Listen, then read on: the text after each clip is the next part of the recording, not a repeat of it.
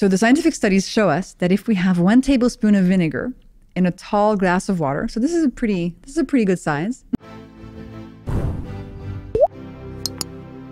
1 tablespoon of vinegar in a tall glass of water before a meal can reduce the glucose spike of the meal by up to 30%, and the insulin spike by up to 20%, which is important because, you know, insulin is also something we want to manage.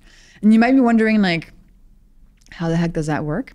Well, vinegar contains another cool molecule called acetic acid.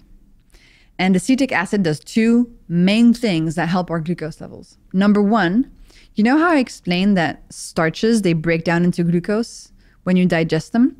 Well, acetic acid slows down that process. So it slows down how quickly, for example, a piece of bread is going to break down into individual molecules. So it slows down how quickly the molecules of glucose arrive in your bloodstream, which is, again, what we want. We want to slow down the velocity. And second, acetic acid goes to your muscles and it tells your muscles to soak up glucose as it arrives into your body. So glucose arrives more slowly in the bloodstream and muscles soak it up as it gets there.